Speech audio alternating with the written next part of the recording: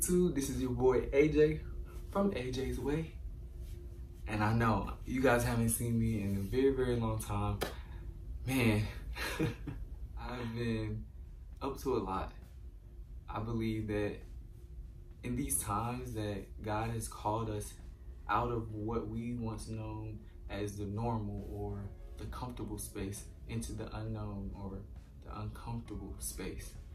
And so it's just amazing, you know, the growing never feels good, but we know that no pain, no gain. So in order to gain and grow, I have to go through the growing pains to get to where God wants me to be. And so I just want to come on here and just encourage everyone in their faith. And everything out here in this world in this current time is so uncertain, but one thing is for certain, two things for sure. God still sits on the throne. He sits high, but he looks low. We may be in a valley, but there's a mountaintop on the other side of all this. But these times, he's calling us out of the four walls of the church. He's calling us out of the places in which we knew and were so comfortable in and didn't want to do anything else outside of that. Now, we're able to minister to people on a bigger platform than we were able to, and just have one-on-one time with God.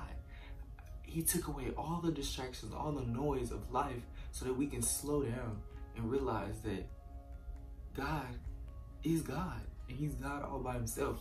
I know that he did not cause all this pandemic, rioting, looting, all this stuff going on, police brutality, just everything that's going on in the world. He did not cause it, but he will get the glory out of all of it. We have to see the God in everything. We have to trust God even when we cannot trace him. And so we just have to seek his face and delight ourselves in the Lord no matter what life throws our way. And so in these times, I can speak for myself. I've been reading my word more, just looking at scriptures and relating it to today's time. I took a deep dive into my Bible. I know a lot of people are afraid to read Revelation, but I hit it head on. Like, I wasn't afraid. I know that even the word or the meaning of Revelation is God's revealed truth. So that's his revealed truth. So I'm just looking at that and seeing how it ties together with what we're going through in today's time and some of the signs and the birth pains of the earth and so many different things that are going on. I mean, the Bible is the roadmap to life. It's a Christian's manual to how they should conduct their lives and help others and just do so many things in the earth. It's there for everybody to read. You have the Bible app. Bibles are sold everywhere in Walmart. I mean, there's Christian stores, whatever it is, like, you can get it anywhere just about. And so I just been reading Revelations, so good. And also a parable, I don't know if you guys heard of it, but most people have. It's in Luke chapter 10. It starts around verse, well, I would say just read the whole Luke chapter 10. That's what I would do. And read that. And so basically in there, a lawyer challenges Jesus and says, well, who is our neighbor? And so Jesus doesn't really respond with an answer that you would think that he would say, oh, this is your neighbor, yada, yada, yada, and this is that, and that is that. No, he instead responded with the parable of the Good Samaritan. And I promise you, I keep hearing Luke 10 in sermons and different things, and I was like, wow, that is exactly what I've been reading and studying and breaking down so that I can understand it. So I know that in that parable, Jesus talks about the Good Samaritan that was passing by. And for those of you that don't know the history in the Bible of the Samaritans and the Jews, they did not like each other. I mean, people kind of related to maybe blacks and whites or other races having some racial divide. They did not like each other. I mean, they didn't even want to walk past each other. They would go out and around geographically just to avoid each other. So there was a Jew, you know, he was traveling through a town and he was robbed, beaten, and left for dead on the side of the road. So a high priest walked by, didn't even say anything to him. Another fellow Jew walked by him, didn't say anything, and just kept going. And so this Samaritan man, he walked by, but he stopped, he stayed, he looked, he observed, he had compassion, and he decided to help the Jew. He didn't see a Jew in that moment. He saw a man in need of help. So he helped the man on the side of the road. It says in the Bible that he helped bandage his wounds, and it poured wine and oil on them, and he put him on one of his animals, and he took him to an inn into the town. And so at the end, he puts this man up in the inn, and he's saying, hey, he's good to go. He's talking to, I would say, like the representative at the front desk. And so he's talking to the person and saying, hey, I'll pay my dineros. Like, this is the money, and this is how much this is gonna cost. But let me know if it's gonna cost more than that. I'm covering it now, but if he decides to stay longer, I'll cover that. I look at it as, if he wants to do room service, any other luxury, he can have it at my expense. I will extend my hand to my fellow man. So that's exactly what Jesus said in Luke 10. And I found the specific, the parable when Jesus is telling about it, starts at verse 25. So yes, to drive the point home, this is where he said in verse 35, on the next day when he departed, he took out 2 denarii, which I mentioned, gave them to the innkeeper, and said to him, take care of him, and whatever more you spend, when I come again, I will repay you. So which of these 3 do you think was neighbor to him who fell among the thieves? And that's what Jesus asked back to the Lord. The high priest, they probably crossed the road. He probably was walking on the same side. He crossed over and glanced and then kept going about his day. Do you think it was the Jewish man? The Jew? No, it wasn't the Jew. Probably did the same thing as the high priest. He probably crossed over on the other side and avoided the whole situation. But the third man, the good Samaritan man, he put race aside. He put their people's past history and their prejudice against each other. He put all that aside, and he just saw one of God's children. And in verse 37, it says that he said, who showed mercy on him? And then Jesus said to him, go and do likewise.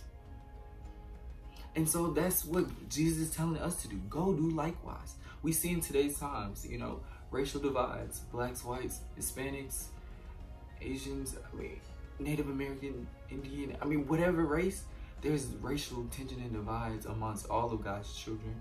And so look at Luke 10, it's telling you right there. Have compassion, have empathy. I think empathy is a real big thing. People don't understand the difference between empathy and sympathy. Sympathy is something that you've been through and you can relate, and you're able to talk to that person and help them through it because you've been through it. Empathy is that you may not have been through it, you don't know what it's like, you don't know how it feels, but you love mankind, and you just want to help. So you do those things because you love humanity. And so it's just amazing. It's in God's word. And so if we just have more compassion, more empathy for one another, take race off the table. Just think, as a human being, would you want to go through that? Would you want your children to go through that? Would you want your children's children to go through that? Would you want a spouse, any part of your family, would you want to go through some things that certain people have to face in life? So just love one another. Love how God loves. That's how I always tell people. And I always go back to the love theory of God. This is how I see it. And this is how it flows. God loves me. I accept that love. I love God back. Then I love myself. Then I can love anybody else. But if it's not in that order, it'll never work. So I think that all these things that we're seeing in the earth is a result of a heart issue. And I spell heart, lowercase h, capital E, capital A, capital R, lowercase t. The heart is the ear to the soul. So the heart is saying what's not right in your soul, and something's not right in you to want to step on somebody else and put down another person because they may have not grown up with some of the advantages that you had. And so you just have to have the heart of God. But God told us, love him, but also love your neighbor as you love thyself. So if you're not loving your neighbor, then maybe you don't really love yourself. maybe you're the problem. You're saying everything else is the problem, but maybe you're the problem. Before you, cast the first stone or, pluck something out of somebody else's eye, you need to look at yours first. And so it's just that simple. Just understand. And I always tell people this too. People don't care how much you know. They just want to know how much you care. So you have to engage people, meet people where they're at. Engage people on a human level. We're all human beings. We're spiritual beings having a human experience. So that's what's going on here. And so it's just amazing to see things go on and transpire in this world. And I know that things are going to change for the better. And as long as we get what we're supposed to get out of all of this, that we are one. I always look at it as this too. The cross, right here. It's the biggest semblance of everything that Christ stands for. So this right here, this is the vertical experience, the up and down. So I would say God is here, we are God's people, we're here, and Jesus is in the middle. So Jesus is seated at the right hand of the Father. He died for all of our sins. So he is our ticket into God's graces. So that's what's going on with the vertical experience. So you love Jesus and you love God. But here is the horizontal experience. So this is us again, Jesus and God's people. So how can you have a vertical experience without a horizontal experience? You can't say you love God and you don't love God's people. That just doesn't work, because we are a part of God's body. We were created in his image. So if you don't like me, you really don't like God, because he created us all in his image. We're fearfully and wonderfully made. And so also it can go the reverse way. You can love a lot of people, you can love God's people, but do you really love God, Jesus Christ? You can't have one without the other. The cross it's not missing this part, that it would just be a straight up and down. And it definitely is not missing this part. So you have to have it all together. So that's why I say people think they're born again, baptized, filled with the Holy Ghost, saved anyhow, and going to heaven. But it's much more than that. We don't live it. There is no divided heaven. So we want to mirror on earth as it is in heaven. So heaven does not look like that. So we need to do some things now. We need to be bold in our faith. We need to be intentional. And we need to walk in our purpose, because God has called us out for this specific time. You, me, whoever is watching this, we were all born for a time like this. And I put it like this: not only do you need to meet Goliath, Goliath needs to meet you.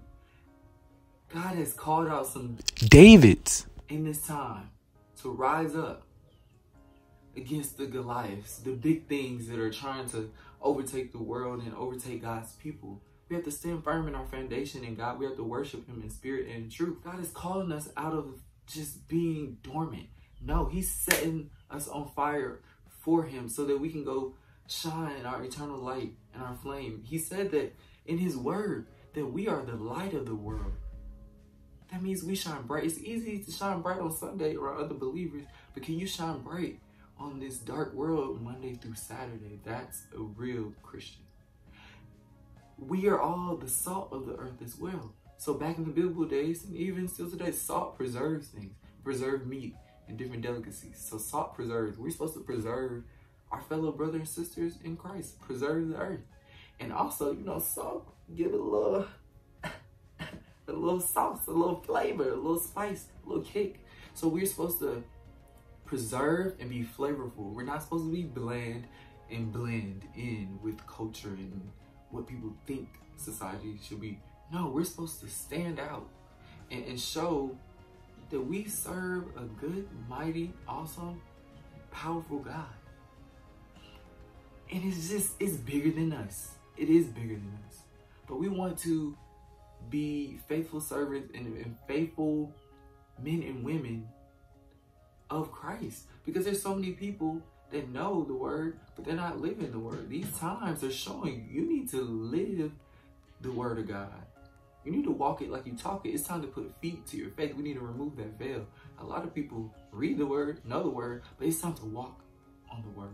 And we can preach it in church and talk about it in church, but now we're having to walk it out and live things through as we saw them in the Bible. Like, the Bible is the only book that when you read it, it reads you. And so it's all in the Bible. It's all there, but you just have to open it and make it applicable and have good intentions and look at the word and look at the world. Instead of looking at skin, look at the sin, you know? It's just a lot. And I just felt like I had to get on here and say this and get this off of my chest, because what is it good for me to just sit on all of this? I want to share that and bless somebody else. And so I really hope that you all will go back and read Luke chapter 10, 25 through 37. And like I said, just read the whole Luke chapter 10 and just be all that God has called you to be. Stop sitting on your gifts. If not now, then when? If not you, then who? Like, it's time. It's time. It's time to birth that book, that idea. It's time to give birth. No more abortions. No more miscarriages. No, it's time for you to see this baby to full term. Birth out all that God has called you to be on this earth. We want him to use us until he uses us up. I know that's my prayer every day. And when you grow in your faith, I've been growing every day. I no longer pray selfish prayers. I stopped that a while ago. Instead of asking God, me, I want a blessing. God bless me, bless my storehouse, bless my family, bless this, that. No. I pray to God, bless me with enough so that I can be a blessing to somebody else. It's bigger than me. It's not just about me. I want to help others to the best of my abilities and in my strength in Christ. That's what I want to do. So I write prayers down in my prayer journal. I'm intentional about my prayers. I pray over family members, friends, people in the world that I may not even know. I just pray. James 5:16. It tells us, the effectual fervent prayers of a righteous man availeth much. They really do. And so I just want to encourage everybody, be blessed, stay motivated in the word of God. And just don't look at these times. Look ahead, look into the brighter future, and just rest in God. Rest in the knowledge of God, that he's all-seeing, all-knowing. He knew this was going to happen before we even got wind of what was yet to come. And so we know that God is omnipresent. Thank you, God. Thank you, God. He's omnipresent. That means that he's behind us, blocking our past from us so it can no longer pull us down. He's with us, walking beside us through our day-to-day Christian life. And he's also before us, fighting battles that we don't even have no clue are coming our way. He's preparing the place, and he's preparing the person. He's preparing that room for you and me, that when we get there, it'll know, oh yeah, that's who we've been waiting on. Yeah, I feel it. Man, it's just a beautiful sight to see. In the midst of this pandemic, I have had peace. Peace that surpasses all understanding. I do not place my hope in man. Man will always fall short. Man will always let you down. Or in the government, all these other things. I don't place my hope and peace and knowledge in that. No, I rest in the knowledge of God. The world didn't give this stuff to me, and the world can't take it away. It cannot. And yes, like I said, I have peace in the midst of a pandemic.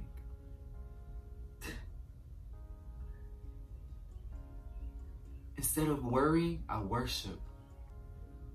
Instead of panicking, I'm praying. That's a divine exchange of God. And God has blessed me with a lot of discernment to see things for what they really are. And he has commissioned me to help those that I can help. Not everybody will be called to be preachers and pastors, but that doesn't discredit your walk and your journey. What God has for you is for you. And what he has for the next man is for the next man. Don't covet what somebody else has. No, want what God wants for you. For you. So just do all that he calls you to do. It's just that simple. And I just wanted to share this with you all. I love each and every one of you all. I love you all to life. And I'm just praying for everyone. I'm praying for everyone that may watch this. I'm praying for people just all around the world. I'm praying for all of my brothers and sisters in Christ, which that's the whole world. I don't even know the number of the whole population or the whole world. But I know that we're all in God's hands. We're part of God's body. We are the organisms that make up the organization of Christ. So we just have to believe that, receive it, and walk in it. Walk into the fullness of God. It's your boy, AJ, from AJ's Way. And just know, I can't say it enough, I'm praying for everyone. And trouble won't last always. Weeping may endure for a night, but I know joy comes in the morning light. All right, y'all take care.